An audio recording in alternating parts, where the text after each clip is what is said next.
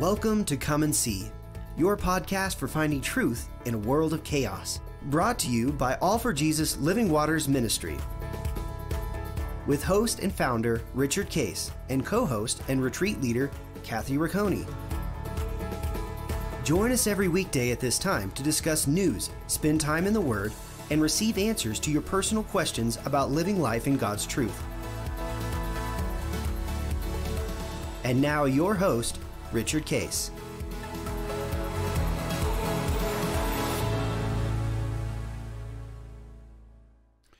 Well, Kathy, it's great to be together again today, and we're excited to keep sharing this aspect of finding truth in a world of chaos. And we're going to continue to deal with the current issues of the day, go into the Word together, and help you learn what it means to abide, and as well as lots of other things that we've received and we want to share with you. And then one of the things as part of our heart for you is to share insight into questions that you have that are personal.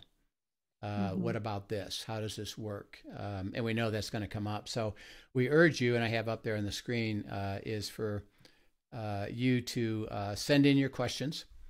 And if it's on YouTube, put it in the comment section, and that'll come up, and we'll look at those and answer those.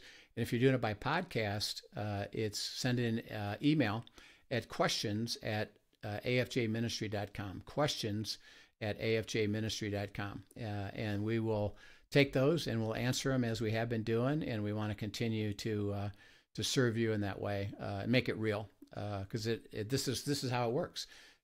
Is abiding is, well, what about this?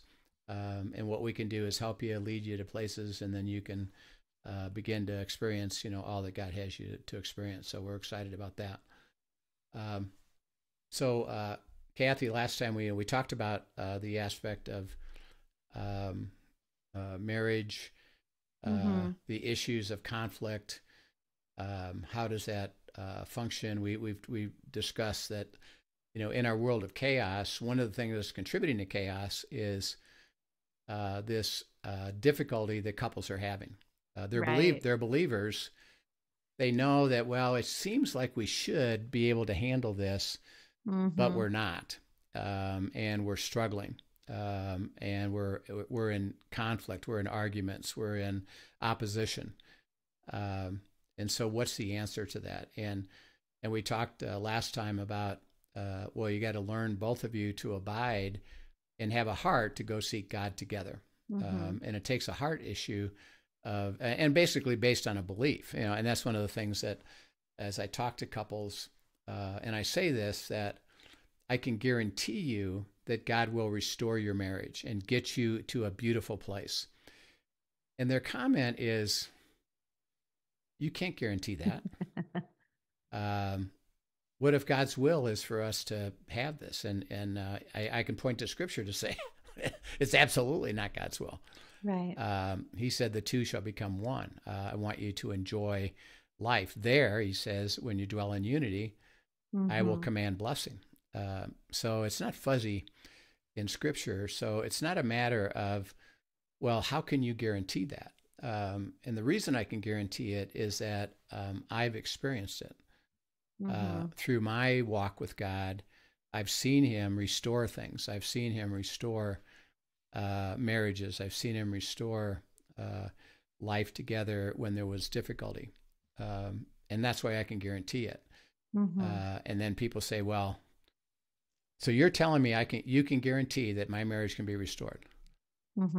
Yes. Now there's a condition to that. And that is, you have a heart to go, heart to seek God, heart to learn what it means to abide and hear God's voice and let him guide you and direct you.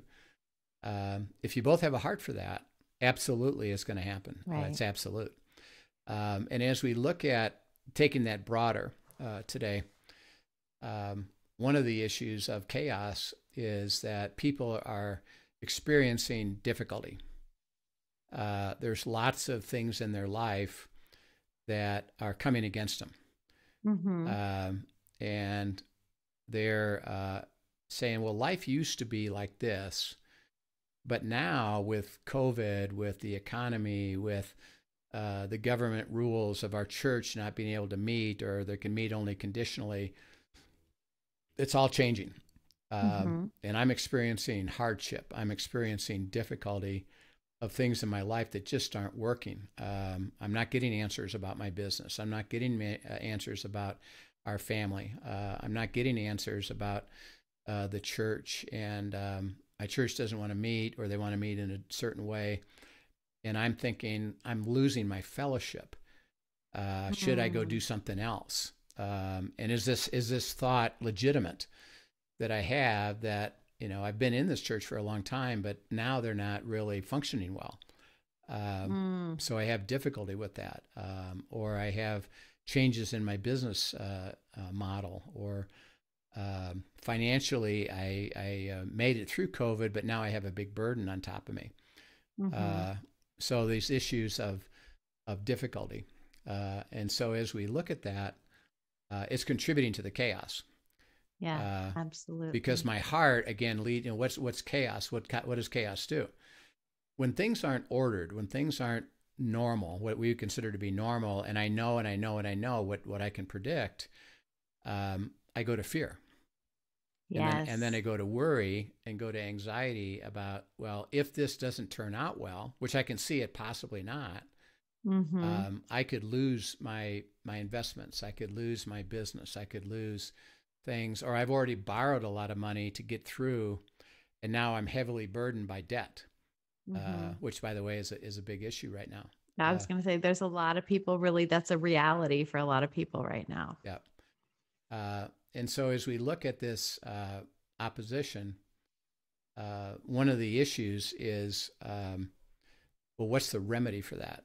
What's the response that God has for that? And a couple things. We won't get into all the depth of this, but and by the way, we do have a course, actually, Overcoming Adversity, on our website. Oh, that's a good one too. It's really good because it goes into all the nuances of what's causing the adversity, and then how do I respond to that as to what God will do. He said He's going to guarantee fixing it, restoring it, making it work.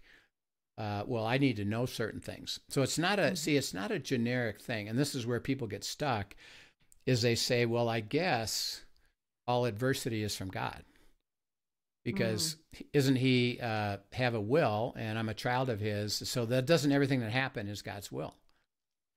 So I guess the adversity is from Him, and I'm just supposed to put up with it and suffer through it, even though it doesn't make sense to you. Right. Like, why would God, who's a loving God, treat me this way? But they say, well, it's for your education. It's for your spiritual growth. And there is an element of that, because when God is testing your faith, He actually brings the adversity. But it's only around that. It's only around testing your faith, which means you're in relationship with Him, and you're hearing the things that He's saying. Here's what I want to do. Do you believe it? And if you say, I believe that, He said, well, let's go find out. And He tests you with an adversity. And then He watches your reaction.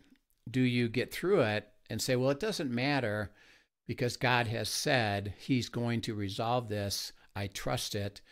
And I'm not going to go to fretting, worry, and fear. And I passed the test. Or I didn't pass the test, and this adversity came, and I struggled with it. And I said, I think it's not going to work, and you didn't pass that test. And God said, that's okay. Let me help you understand that you haven't stayed with me long enough, because I'm the author and finisher of faith, which is what we'll get into, that I'm the one that has to give you the faith. And so when you don't pass the test, it doesn't mean abandon it. It means stay in there longer. I've got to give you the faith. But there's other sources of adversity. One of the questions we had was, how do I know and how do I react when I understand it's a demonic attack, a satanic attack, or it's because I caused it, because I was in the flesh? Well, those are two separate things. That, is the enemy going to work to attack you? Yes. Yes. Because, and again, the picture we're trying to portray is that it's clear in Scripture. that it says the whole world is under the control of the evil one, both prior to the resurrection and post-resurrection. So he's still controlling this world. What's called entropy. Everything is going left by itself is going to destruction. So he's working to destroy, kill, and steal the things of our life. And because we live in that world, we're not exempt from that. And Jesus said, in the world you're going to have this trouble. And then while we're in that world, see, we have the privilege of joining his kingdom, of living in his kingdom, which is way more powerful than the world. So now we're in both places.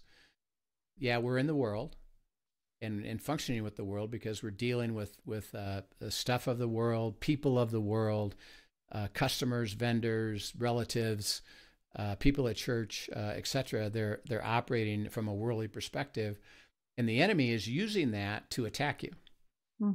So you could have a business situation where all of a sudden something irrational happens on the part of a customer or the part of a vendor, and it doesn't make any sense to you. And God said, yeah, because this is a spiritual attack. This is the enemy coming against you. And in that case, the answer is to recognize the authority, the power that we have that's automatic, actually. And that is that greater is he that is in you than he is in the world. And so as you recognize, well, wait a minute, this is a spiritual attack, God says you can stand. This is in Ephesians 6:10 to 20. You can stand against this. You can come against it with spiritual weapons.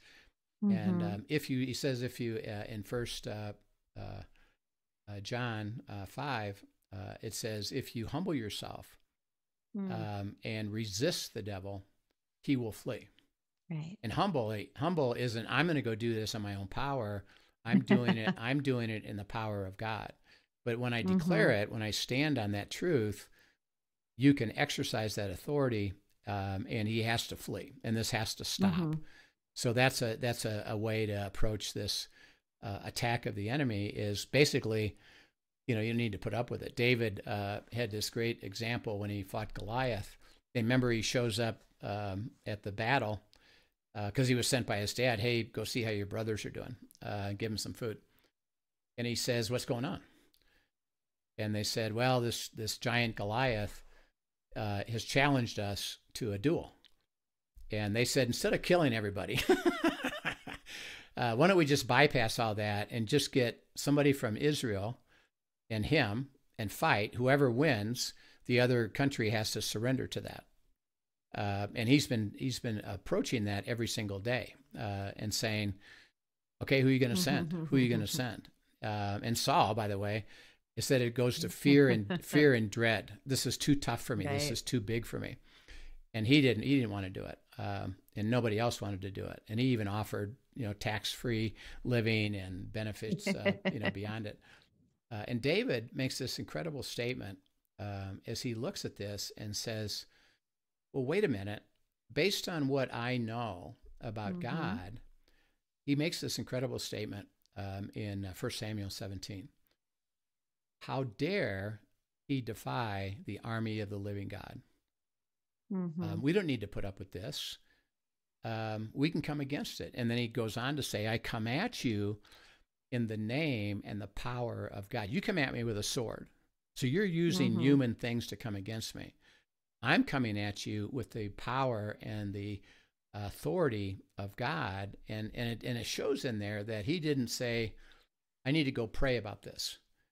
I need to go, God, are you going to do something here? See, he already knew it. How dare he defy the army of the living God? And so he came against it and said, God's shown me of the power that overcomes the enemy, and he doesn't have a right to do this. So I'm coming against it, and I'm gonna kill it. I'm gonna chase it away, which he did. And that's a beautiful thing to recognize when you're getting under spiritual attack. My wife and I use that phrase a lot. Okay, this is a spiritual attack, and we go immediately to how dare he defy the army of the living God. And we need to come against this. We don't even need to go pray about it. We just need to take the authority and come against it. And of course, the other type of adversity, and there's lots of nuances to this, so we won't go into all of it, but is where I caused it. Right. And the reason I caused it is I wasn't walking with God. I wasn't following his decisions, and I made my own decisions, and I got myself more and more and more in trouble.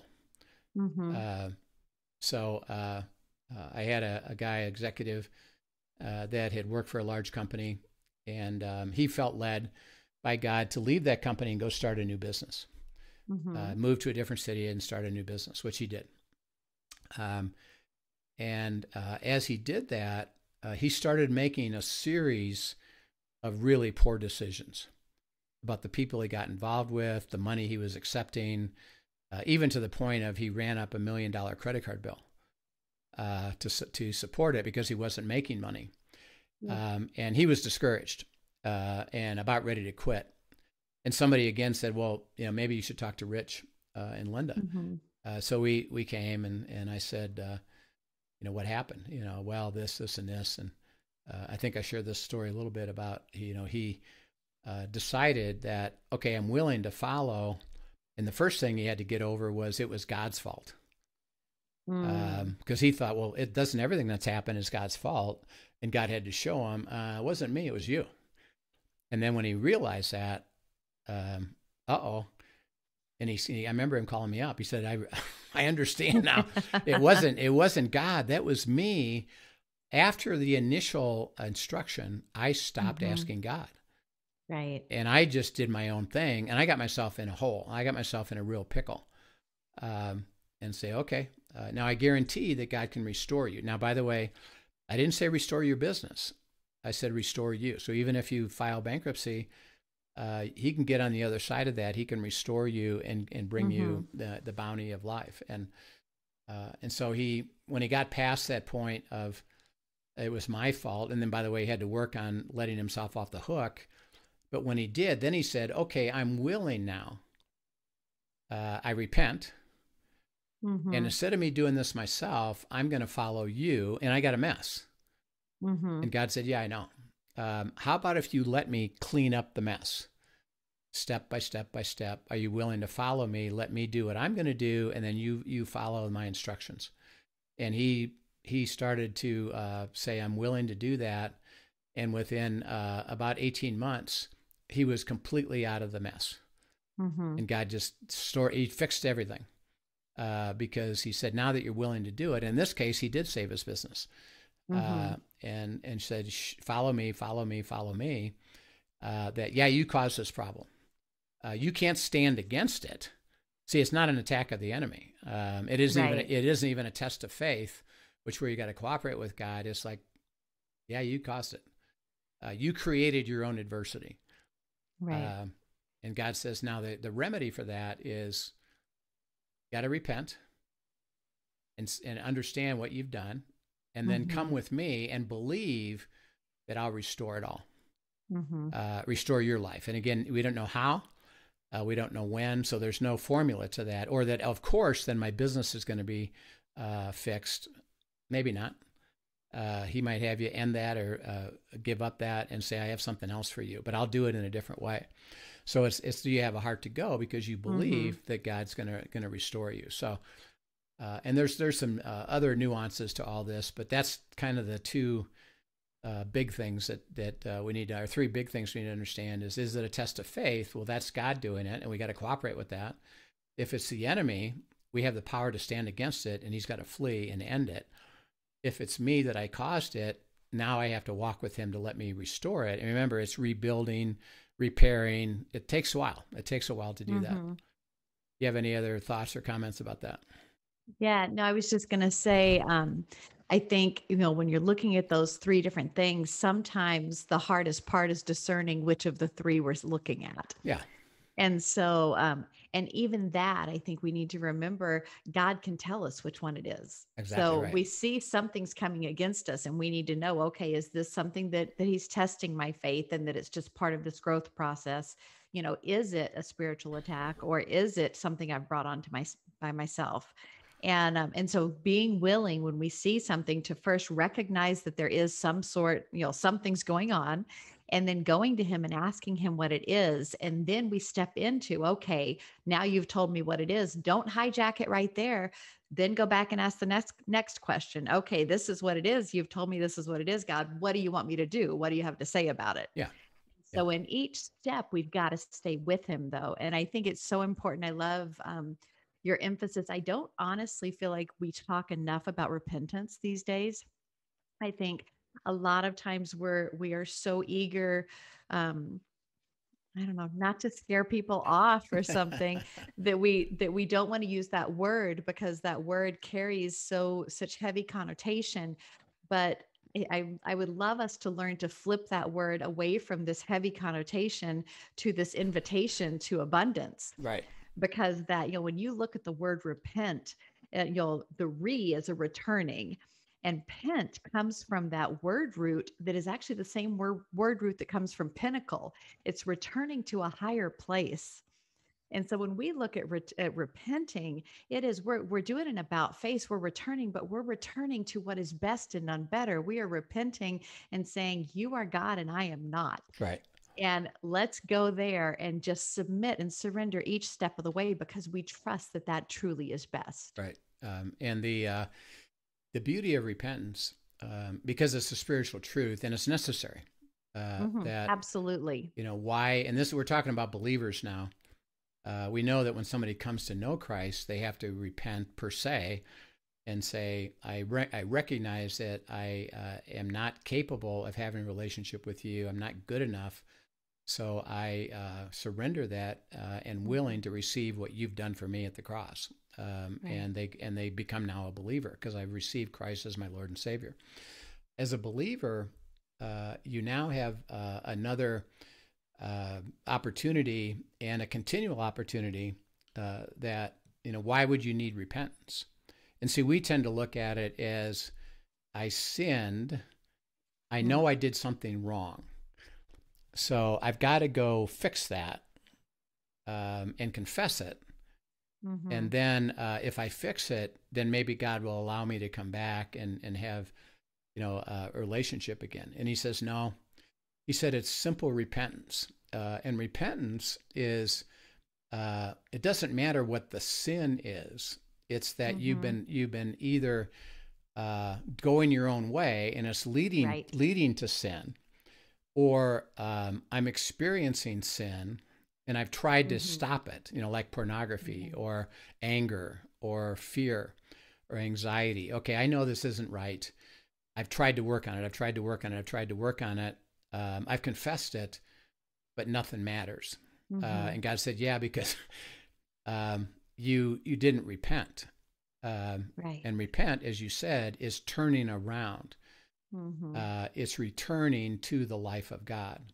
So when you repent, it's doing a 180 and saying, I recognize that I've been operating in the flesh. I've been operating in self. That's the issue. I repent from that. And instead of me continuing to figure things out on my own, I'm going to return back into the relationship with you, which then he says, welcome back. There is no now condemnation, and let's go. Let's move forward in your life. And I'm not asking you to go fix anything. And he says, sometimes I'll start to put my finger on, well, this is why you exit. This is why you go into the self, because there's a pattern there. And he'll say, well, let me heal that up. Okay, great, fantastic. But again, even there, it's, well, I got to go be with him and just walk with him and let him do the work. Right. And that's what, that's what the abiding is all about. So that I take away that burden of, I've got to fix this in order for it to become right. And God says, you can't fix it. All you can do is truly repent and come back to me. And so people talk a lot about, I hear people talk about confession. I confessed it. I confessed it. And I say, well, here's what you've done. You stopped. You confessed. You did a 360. And you just kept going. And you kept going. A lot of times we do that. We confess, we ask for forgiveness, and then we turn around and we do it again because we're still not wanting to get out of our own way. Right. We want to stay in self. We're still in the self. So we've actually, okay, I stopped. I confessed. I asked for forgiveness. And then I keep going. And God says, well, you haven't repented. Right. Because why? Well, you haven't come back to me. And that's the only remedy, is well, Right. just come on back to me. So like these couples that are, or a guy that's struggling with his business, he had to get to the point of, okay, I caused this and I've been doing it on my own. And so instead of him saying, I confess that and keep doing it on his own, he had to truly repent. Right. Okay, I turn around. I'm going to come back to you and follow you now because you're the only one that can resolve this. So I'll just do it. I'll just do it your way and trust you that you're going to lead me and guide me into your solution. And that's the beauty of the life. And as you mentioned, that as we have these adversities come against us, it's not universal. There's different types and there's different remedies. We need God, if we have a heart to hear, well, God, what's the source of this? Right. What is causing this? And his role is to tell you, because if it's an attack of the enemy, he's got to show you, well, this is an attack of the enemy. Now you can stand against it. You caused it. Right. You can't stand against it. You're going to have to walk with me into the resolution. If it's a test of faith, don't fight me. Just recognize that I'm showing you that you don't believe what I'm saying. So stay with me. I'll give you the faith to believe it. So it's really important to receive the insight, the discernment, and that's what God promises. I'll give it to you if you have a heart to go. And by the way, this is where the body comes up. So you could go to your spouse. You can go to other people around you and say, "This is happening to me. Could you help me discern the source of that?" And through their spiritual growth and their spiritual insight and their heart to follow you, to seek, okay, let's see what God is saying about that. Together, you're going to get there. So he doesn't even leave it up to you alone. He says, I'll help you with other people that will help confirm, yep, this is it. And I tell you, just hearing you talk about having the other people, that has been something that I think has been so hard in the midst of COVID, isolation. And I really feel like isolation is the enemy's playground. Yeah. And that is something that we have seen in so many cases with churches shutting doors, or, people not having their normal sense of community, and those Christian believers being together. I think that's one of the sweetest things, as Dan and I have stepped into the Living Waters leadership team, having a group of abiding Christians to do life with. To process these tough things when we're not necessarily seeing clearly, and just being able to come alongside each other, that's a huge gift. And so I would challenge anybody listening today, don't neglect the gift that God has given us in community with other abiding believers. If you don't have that group, find that group, make that group, start that group, whatever you need to do. But that community is so important, And we believe with what's coming up with the constant opposition to the church, that small group is going to be critical, and even new home churches, or how you're going to function as a small group. And that's one of the reasons why we're putting all our courses online, because and you'll see it when you participate in it. It's actually done in a group setting, and so it's healthy for you to have your group, start to be willing to say, okay, let me understand some of these truths, and we can process that together. And so you can go to the website and look at these courses that are available. And we want to encourage you that it's really best if you can do it in a small group, because you can together, begin to process it. And as Kathy and I, just spend some time actually answering somebody's question about adversity, we want to encourage you to ask your questions. As you have them come up, you're going to have lots of, hey, what about this? And we want to talk about those. We want to process those together. So on YouTube, just put in the comments section and we'll get them and process those together. And then if you're listening by podcast, you can email us at questions@afjministry.com, questions@afjministry.com, and we'd love to process those. Well, Kathy, let's get into another element. And this is important as you're seeking God answers for things. There's this wonderful story about Mary and Martha in Luke chapter 10. So if you'd read that for us, let's look at that and the impact of that as we learn what it means to walk with God.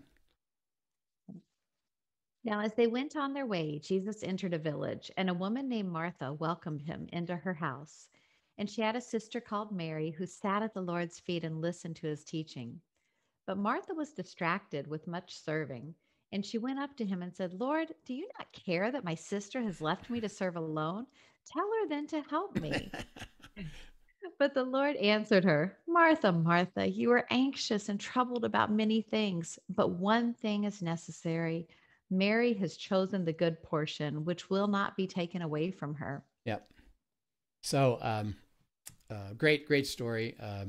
Mary and Martha lived in Bethany. This is a few hours outside of Jerusalem. And their brother, of course, was Lazarus. So by this time, they had gotten to know him, and they did understand with their limited perspective that he was the Son of God, the Messiah. Mm-hmm. They didn't fully understand all of it, but they understood he was the Son of God, and we loved spending time with him. Jesus spent most of his ministry in Galilee, Mm-hmm. which is about anywhere from a 3 to 4 day walk away from Jerusalem. And that's where he spent most of his ministry, which is, by the way, we've been there and given tours. Galilee is beautiful.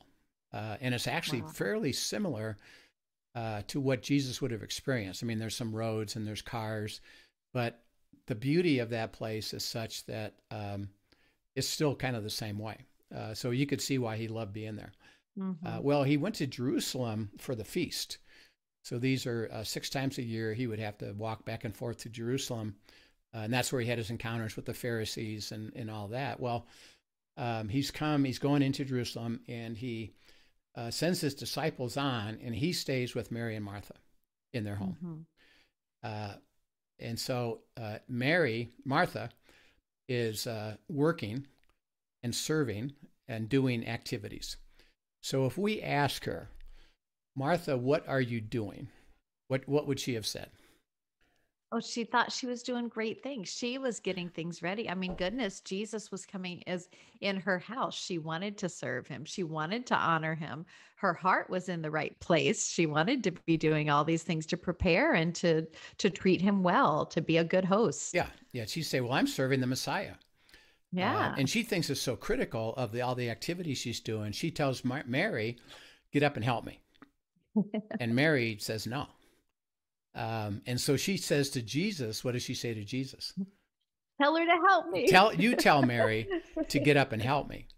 And Jesus says, Martha, Martha, you are anxious, you are troubled by many things, and it's distracting to you. And the Greek phraseology there is, I know that you would say you're serving me, but actually you're serving yourself. Oh. You've decided what you think is important, and you're engaged in these activities, these tasks, and you think you're serving me by doing these tasks. And because of it, you are believing that you'll get recognition for that, which is why you said, have Mary help, because look at what I'm doing. Mm-hmm. And Jesus, don't you appreciate what I'm doing? And giving me, praise and accolades. And he said, you've made a mistake, young lady. He said, you've decided, and here's the mistake. You've decided on your own what you think you should do. And so as we translate this, particularly as you look at being in the Word, well, you've decided on your own what you're going to do. I'm going to read through the Bible in a year.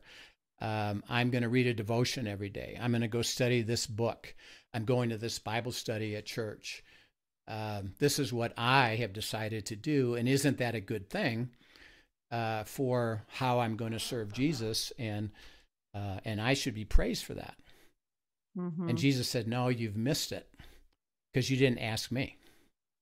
See, you didn't ask me what I would have you do. Right. And not that any of those things are bad things. No. But they are if it's not what he's calling us to do. Right. So it's that asking and interacting, right? That's right. Yeah. And because even in here where they're doing this activity, see, there would have been a moment when, they had to get up and prepare a meal. Actually, Jesus would have gotten up with them. and said, let's all go do this now. Now it's time to go do that. So it's not saying there's no use for that. Right. It's just as he so chooses, as he so invites us. And he said, Mary is understanding this better. And what is she doing? Well, she's sitting at his feet. Now, the picture there isn't Jesus is standing and she's sitting at his feet, and he's given her a 3-point message. It's that, you remember, they didn't have chairs. They basically had blankets, and what they would do would sit and recline on these blankets or these cushions. And Jesus's feet would be extended, and then Mary next to him would be sitting in the same way with her feet at the feet of Jesus. And what is he saying? Well, Mary and I are having dialogue. Mary and I she's learning some things of what I want to speak to her about, and she's asking me questions. And she's interested in, well, what about now? And how does that work?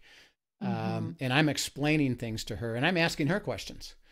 And so we're in dialogue together. And she's sitting at the feet having dialogue. Abiding, this is what we call abiding, is you're in relationship, with Christ.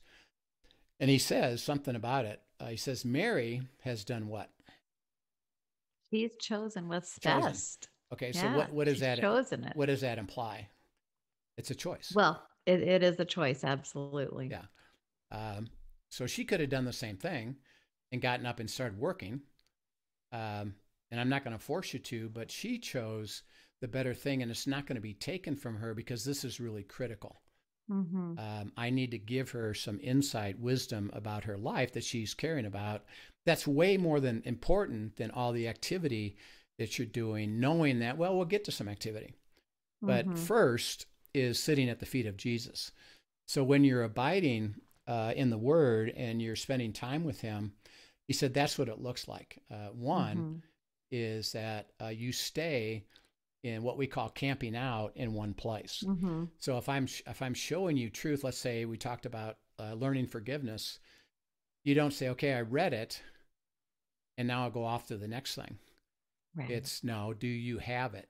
Are you experiencing it? You need to stay in those verses and dialogue with God through that until what? Until you have forgiveness. And it's really, the words are eternal life. The words are learning him. That is so antithetical to what we're used to, though. Yeah. I mean, we tend to so much, okay, I'm going to read this, got it. Let's move on to the next thing. I need to learn more. I need to know more, and that more is better rather than the depth of what he wants to teach us in the one thing. And so that's something that we really have to be intentional with, because, most of us are kind of ADD when it comes to God, honestly. And so when you say, see, that's the comment, and you said it, well, I got it. Yes. And as I work with people, they say that, I got it. Okay. I say, what do you have? Well, I read it. It made sense to me. I got it. Right. Well, I say, let me go a little bit further. Are you experiencing it? And see, the answer is, well, not really. Okay, well, what you say you got, and often don't even know what that would look like. Right. Because you've got it here. I read it. It makes sense. I can rectify it in my mind, but I'm not living it out, not seeing it in day-to-day life. I don't even know what that would look like necessarily. Right. And so when you say you got it, see, you really don't. Because you haven't experienced it yet. And abiding is sitting at his feet, saying, I'm going to stay with you throughout the days until I receive this. And that's why we call camping out in a passage or scripture or some cross-referencing, which will show you, it's not going from thing to thing to thing to thing to thing. It's will stay here, abiding in this truth that God said, I want to now give you life. I want to give you answers. I want to give you things that you can experience, and you got to stay with me. And Mary has chosen the better thing. And so as you think about that, here's a question. Are you getting up in the morning, and first thing, are you spending time with God? And what we say is, It just needs 20 minutes. If every day you're camping out in the same scripture, processing and journaling, which will show you what that looks like, what these scriptures are saying to you, and you're interacting with God about it, and you stay there every day just for 20 minutes. And then tomorrow you look back at your journal, okay, where was I? And what does God want to say to me today? And tomorrow the same thing, and tomorrow the same thing. Is you say, I'm going to sit at the feet of Jesus because that's the better thing. Yeah, I'll have activity. Yeah, I got to go to work. Yes, I have things to do. Yep, that's true. And he wants to sanction that. But he doesn't want you to put that in front of spending time with me. And that's the better thing. And the question, that really comes up, which I ask people in the retreats that we have, why aren't you spending more time in the Word? Yeah. What do you think are some of the reasons? I think a lot of times people just haven't found that it's valuable to them. Is the reality. We spend time on what we think is most important and what brings the most value to us. And so if we've just been checking boxes and not been able to translate what we're reading into living it out, we haven't found value in it. And so then it gets dead and dry and we don't do it. Yeah. And why isn't it valuable? Well, we're not staying where he's speaking life, for one thing, and so learning to actually take it fully in and allow him to do his work. But we find value in other things because we're not coming under what he's speaking and really allowing him to work it in us. Yeah. And so what does he say about that? Is that, well, you've made an effort, but you didn't find it valuable because why? It didn't make any difference. It didn't impact my life at all. I read it. Actually, I read it, and remember we talked about law. I read it as things I got to go do, and I can't even do those things. Right. So it gets me discouraged all by itself. But I've never found it too. like you guys are saying. Most people in our audience are saying, I haven't found that to be valuable. I don't. You say it's guaranteed. I don't see that. Which then, if you don't see it, then I'm not going to spend any time in it. And as we look at you, and if we could say, we're going to walk around, invisible for 2 weeks and watch what you spend your time on, your money on, etc. Well, you've determined what is valuable. Right. And that's where you spend your energy. Because you've determined that. Why? Well, because it matters. It does have impact in my life. And we're saying, if you learn this abiding, it will become so valuable that you'll never stop doing it. Right. And you could give testimony to that. When you and Dan learned it, here we are 4 or 5 years later. Why are you still doing it? Oh, I couldn't live without it at this point. How come? How come? Because literally it is life. It's that, for me, it's more than even just instruction for the day. It's that knowing I am fully connected to the God of the universe and that he's walking with me every step and he cares about the details. And I want to know what he has to say. I don't want to face my day and not know what he had prepared for me. When you talk about it's life, that is my lifeline, Yeah. So as you've sat at the feet of Jesus, you've learned that, well, this is so valuable that I cannot not do it now.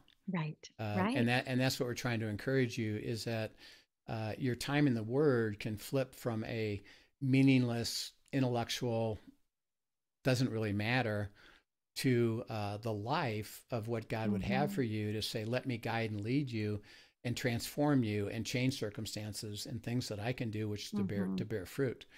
And he said, Mary chose the better thing.